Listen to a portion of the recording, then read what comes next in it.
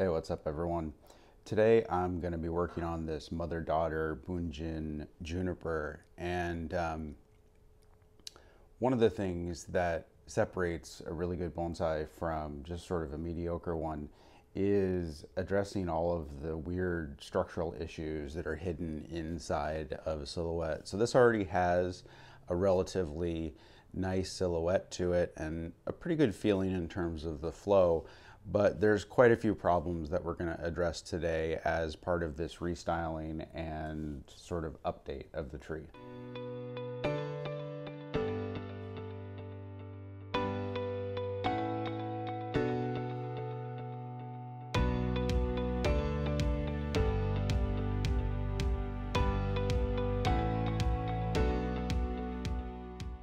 Let me give this a little bit of a, not a complete spin. Well, I'll give it a complete spin for you guys.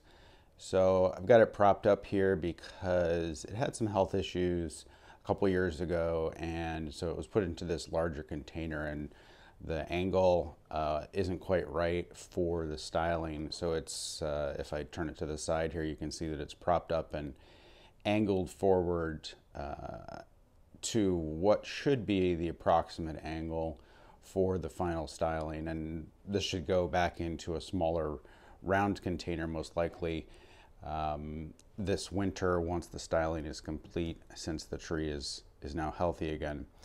So it has a really nice relationship between the main crown up here and this lower crown with a nice descending branch here, but some of the issues that the tree has are sort of hidden on the inside. So one of them, the first one, if you start from the bottom up, is that this branch kind of comes off directly pointing towards the secondary trunk in the composition, and then it makes this weird bend towards the back, and ultimately it creates a lot of depth for the composition when you're looking at the composition from the front. But this awkward sort of structure that's visible right here from the front is crowding it's kind of impinging on the space that we need between the two trunks right here. So I'm going to look at solutions for how to reduce or even eliminate that, depending on how much of it I need to keep for depth purposes.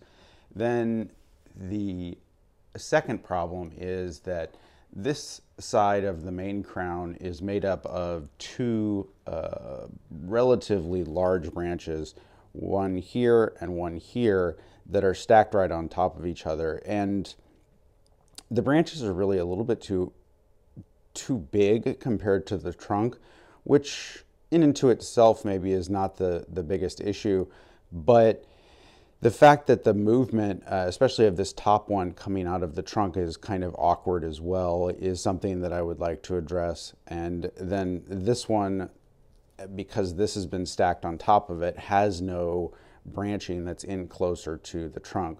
So it'll be a tough choice between these two if I end up having to eliminate one or the other, which would ideally happen. Which one is going to actually stay and which one is going to go. If I eliminate this one, I'm eliminating a lot of this close-in tight foliage, and if I eliminate this one, I'm eliminating the one that actually has a nicer feeling to it, and then ultimately I might not have as much foliage down low as far as I want to go. In the back here and on this side, we have another branch that's awkwardly split. The structure of these two branches is really not very attractive. And then as we get up into the crown of the tree, there's quite a few just sort of weird things going on. It's not that odd, but I'm going to look at how to reduce some of the structure that's in here to better accentuate some movement, and maybe I'm going to be looking at how do I separate these little clouds into a more pleasing pattern so that it's not just a big mass of foliage.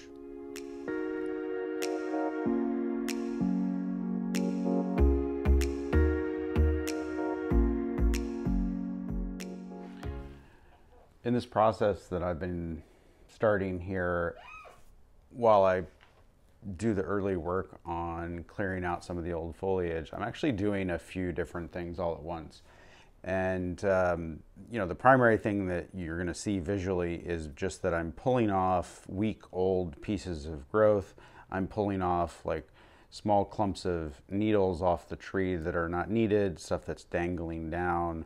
I'm thinning out some of the clumpy kind of areas, and at the same time, the other critical thing that I'm doing is I'm analyzing the structure of each branch and looking at how the branch junctions come together, where the foliage pads are coming from and going to, and that allows me to sort of more intelligently look at what I'm going to do to optimize the structure of the plant, because ultimately we, in an initial styling, can kind of cheat a little bit, and we can move, you know, a branch maybe that is coming off of somewhere that's not ideal and put it into a position to create a foliage pad that we want. But in the long term, that doesn't really get us anywhere. It's sort of like a stopgap measure. And so in the long term, we're looking to correct all of those structural issues, because as a bonsai artist, we are interested in all of the aspects of the plant, not just in the raw visual of the silhouette or in, you know, getting the branch pads to look perfect. And so if we can both get the branch pads to look perfect and have the structure that's supporting them be really elegant looking, in the end, that is a much better composition than just having the branch pads. So that's what I'm kind of doing. I'm looking at these structures and thinking to myself, like, okay, you know, maybe this center portion of this branch is too big, and I'm going to eliminate that in favor of the two side branches that are there. There's also a junction here that actually has 5 branches coming out, forming all of this foliage. So I'm definitely going to remove some of those because it's actually sort of starting to create a bulge. And I just, as part of the process of clearing out the old foliage and getting familiar with the structure, look at that, but then set it aside while I continue to go through the different branches and pull off foliage that's either in the way for the purposes of wiring or that is ultimately not going to grow. So anything that's been impacted by insects like scale and has gotten weak or has been shaded too much, and you can kind of tell the foliage that's been shaded too much on these Shimpaku and Kishu, it tends to have sort of a grayish look rather than a bright green look. And there might be a couple of bright green tips on it, but the foliage on the whole is kind of weak looking. It also tends to be a little bit less dense. And so you're taking that foliage off because ultimately the tree is probably it's not getting more from that foliage than the energy that it takes to support the foliage. So removing it can actually stimulate better growth. And as part of this process, you're doing, like I said, multiple things at once.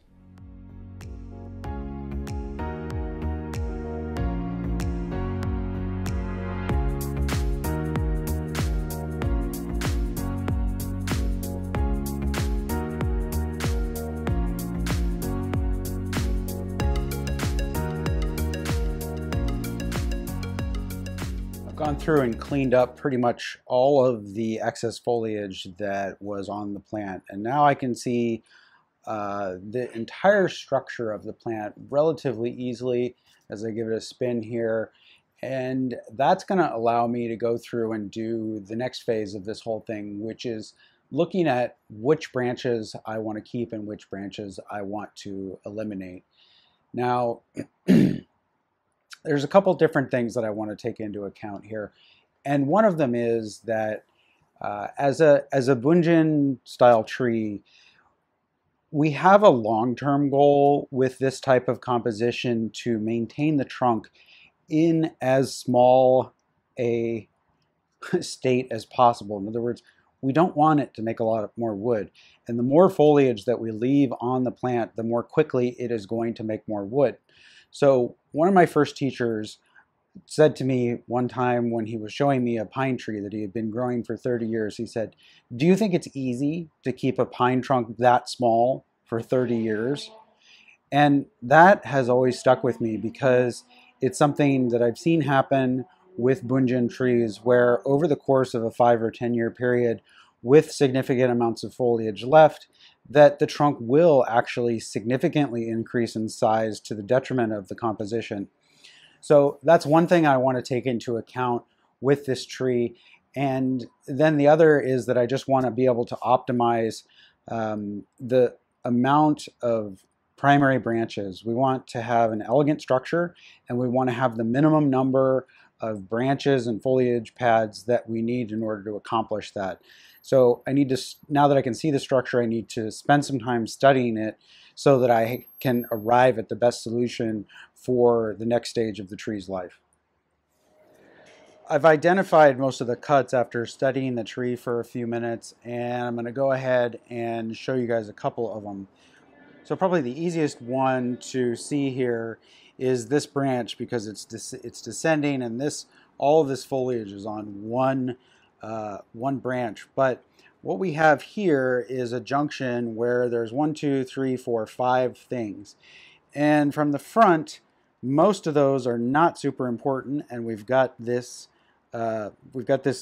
guy from just above that junction that's actually doing pretty much the same thing as a bunch of the other branches. So I'm going to go ahead and remove a bunch of these branches in favor of basically just reducing the overall amount of foliage that's on the plant.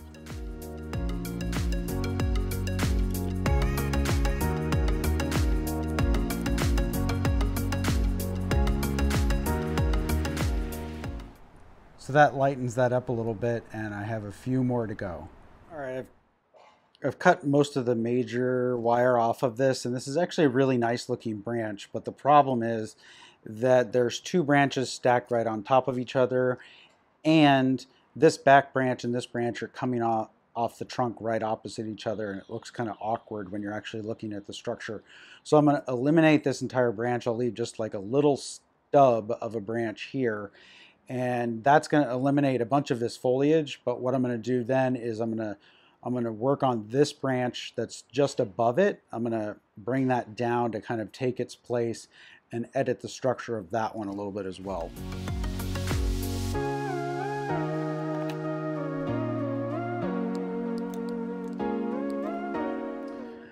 That is all the major branches that I plan to cut for today, and the point of those being to correct structural flaws as much as I care to in a given setting, and prepare myself for the next time I work on the tree in terms of correcting structural flaws.